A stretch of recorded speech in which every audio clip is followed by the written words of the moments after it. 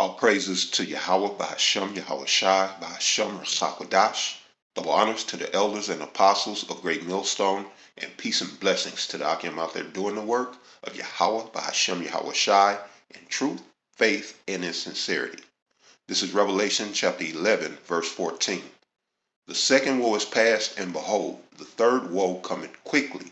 All right, so this particular scripture is in reference to World War III. All right, it's speaking about the second woe being past. The woe is in reference to war. All right, woe, the word in itself deals with death and destruction.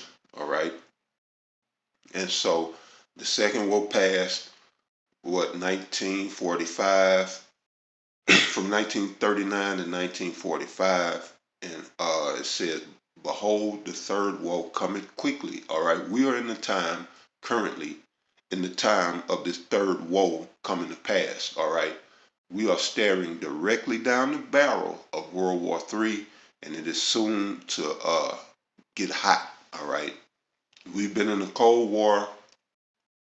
Well, America and NATO has been in a Cold War with Russia since the second woe, and that Cold War is getting ready to go hot. All right, all behind the Ukraine situation, as well as other factors that are factoring in. The whole geopolitical scene worldwide is a nightmare, is a disaster, and one that's about to brew into a third woe. All right, so I'm going to share this real quick.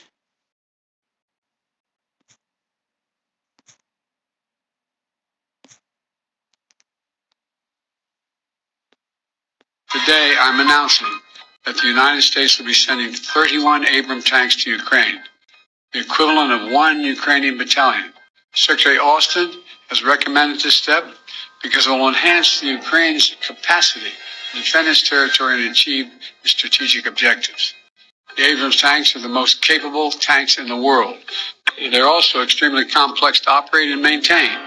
So we're also giving Ukraine the parts and equipment necessary to effectively sustain these tanks on the battlefield. We'll begin to train the Ukrainian troops on these issues of sustainment, logistics, and maintenance as soon as possible. The idea that we're going to send in offensive equipment and have planes and tanks and trains going in with American pilots and American crews, just understand, don't kid yourself, no matter what you all say, that's called World War III. Okay? A four-star Air Force general is now predicting war with China. He writes in a memo that Beijing will likely invade Taiwan while the U.S. is distracted by the upcoming presidential election. He says, quote, I hope I'm wrong. My gut tells me we'll fight in 2025. Let's bring in General Jack Keane now. General Keane, thank you very much for being here today. That's a pretty big warning that he's putting out there, saying that we'll be at war with China in 2 years, telling the officers that he commands in this memo in which he made this prediction to get ready to prep by firing, quote, a clip at a target and aim for the head. Do you agree with this prediction? Well, we don't know for sure whether this is imminent or not, because it's subjective analysis, to be sure. And listen, we're at peace, relatively speaking, and it's the duty of commanders to prepare their troops for war. And I spoke in very direct, blunt language, like this general has, in preparing my troops during peacetime for war as well. This is an internal memo. I'm not sure he thought it was going to be publicized, but nonetheless, that's the motivation he has in doing it. Certainly, it's signaling an eventuality in a couple of years is what's gotten everybody's attention. We don't know whether it's imminent or not. I suspect it's not imminent, but I don't think that's the critical point. The real issue is that we don't have an effective military deterrence in place. And what am I talking about? The Chinese have more ships, more airplanes, and more missiles than the United States has, and at some point, quantity has a quality all of its own. They have a decided advantage. The second thing is we're trying to upgun Taiwan, Sandra, and we've got a $19 billion backlog in the equipment that they have requested and already paid for. The Congress has got to fix this foreign military sales thing. It is absolutely handicapping our our ability to do what's right. What we're trying to do here, so audience understand, is prevent a war. That is what the intent is here. To do that, let's get Taiwan upgunned like we have finally done after the war started with Ukraine. We can't do that once war starts because they're an island nation. We'll never be able to get supplies into them. Secondly, we've got to fix our own inadequacy in the region. Then when we do this objectively, we can make some predictions ourselves that we got a deterrence again, and therefore the likelihood of China taking on the United States and Taiwan, it would be slim, it would be diminished. But that's not the case now. We, I think, are in a critical zone because we have this vulnerability of a lack of a military deterrence. And it sounds like, while you agree this is an eventuality, that you don't believe it's as imminent as this four-star Air Force general, who's pinning that on the distraction that he says will be the United States presidential elections. Real quick final thought on if you believe Congress will follow through on what you are calling on Congress to do. When this general laid out goals for preparing, he included building a fortified, ready, integrated, and agile joint force maneuver team ready to fight and win inside the first island chain. Will Congress follow through on the demands you just said? Well, first of all, the executive branch has got to make that decision. They control the Department of Defense. And listen, he has background in the Indo-Pacific region. His current command has nothing to do with the Indo-Pacific other than he would support it with airplanes. But he spent years in the region, so you take his counsel, he has an understanding of what our deficiencies are there, to be sure, and I'm thinking that's what's driving him to his conclusions. But we need the executive branch to step up and really thicken our defenses in that first island chain. We need more ships, we need more airplanes, we need more land forces that control and influence the major navigation routes in the region. And as I said before, we absolutely have to upgun Taiwan. If we've learned anything from Ukraine, we didn't deter Ukraine, we didn't deter the Russians by having the proper amount of equipment in Ukraine. As a matter of fact, they saw it as an advantage. And we've done commendable work, obviously, since that time, and it's a major lesson. Yeah. Let's get the stuff into Taiwan now to prevent China from even thinking about taking this kind of action. We hear the urgency from you, General Jack Keane, joining us now. Thank you very much. And so there you have it, man. America is poised and prepped for a fall, all right? And you heard him. He said there's a backlog with Taiwan with weapons that they've paid for that they haven't received. And not only Taiwan, but that's the exact same thing that Turkey had been up in arms about, that they paid so many billions, or at least up to $1 billion for weapons that they never received from America.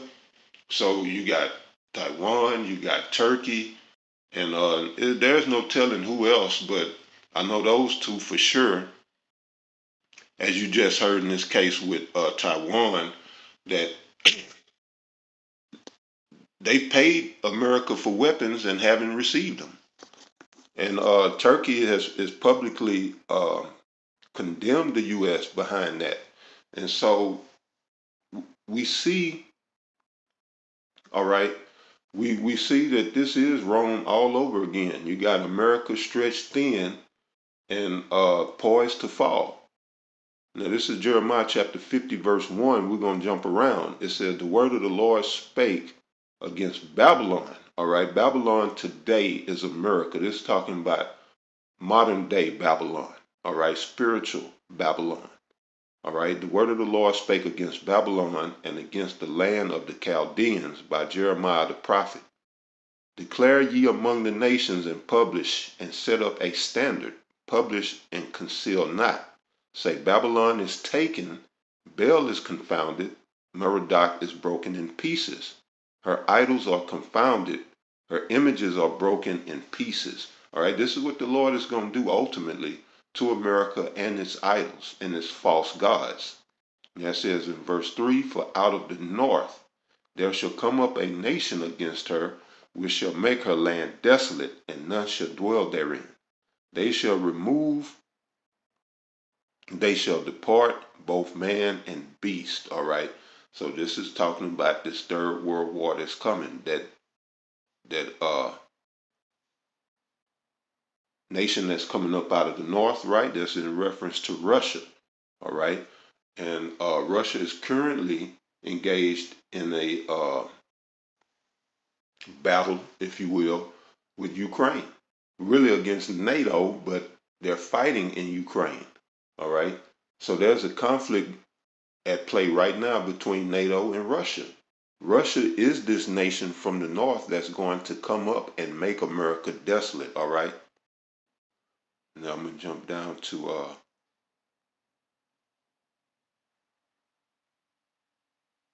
verse 9. This is Jeremiah chapter 50, verse 9. For lo, I will raise and cause to come up against Babylon an assembly of great nations from the north country, and they shall set themselves in array against her, right, in battle array.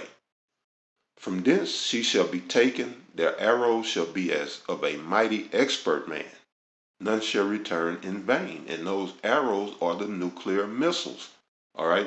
Russia got subs off the coast of America. They've sunk battleships over here. All of them, I guarantee you, are fitted with nuclear missiles. Plus, you got the intercontinental ballistic missiles that Russia can fire from its homeland that'll be over here in around 30 minutes or less to decimate this place or to obliterate America. This is what's coming. It says, and all Chaldea shall be a spoil, and all that spoil her shall be satisfied, said the Lord, right? Because America has done so much wrong to so many people. Yeah, they're going to be satisfied to get their lick back on America, all right? It says, because ye were glad, because ye rejoiced, O ye destroyers of mine heritage, because ye are grown fat as the heifer at grass, and bellow as bulls, and bellow as bulls, right?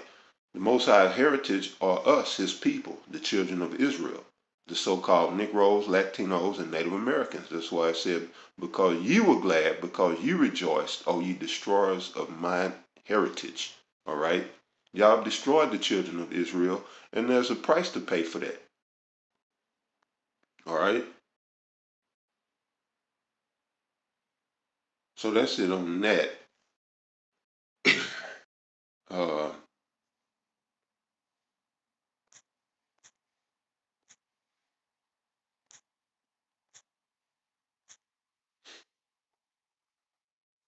Burden of Babylon. Burden of Babylon.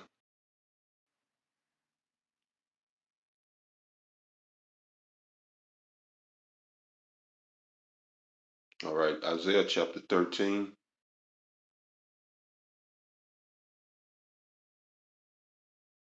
We'll start at the top. Verse 1, the burden of Babylon, which Isaiah the son of Amos did see. Lift ye up a banner upon the high mountain, exalt the voice unto them, shake the hand, that they may go into the gates of the noble. All right, we're lifting up the banner of the word of the Lord. The high mountain is America, Babylon. This is the high mountain. Mountains in reference to nations, all right, kingdoms. It said, I have commanded my sanctified ones, I have called my mighty ones for mine anger, even them that rejoice in my highness. These are the angels of the Most High, all right? The sanctified ones, that's us, all right? Those who have this truth and are committed to the teaching of the word of the Lord. We're being sanctified by his word, all right?